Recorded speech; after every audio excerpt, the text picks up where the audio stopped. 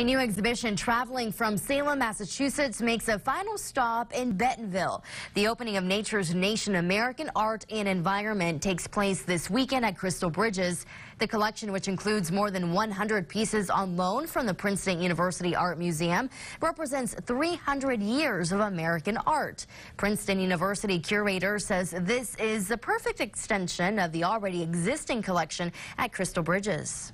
Looking at artists both historically and more contemporary and how they've engaged not only some of the beauty of the natural world, but some of the challenges that we face today, and that's something that the exhibition does as well.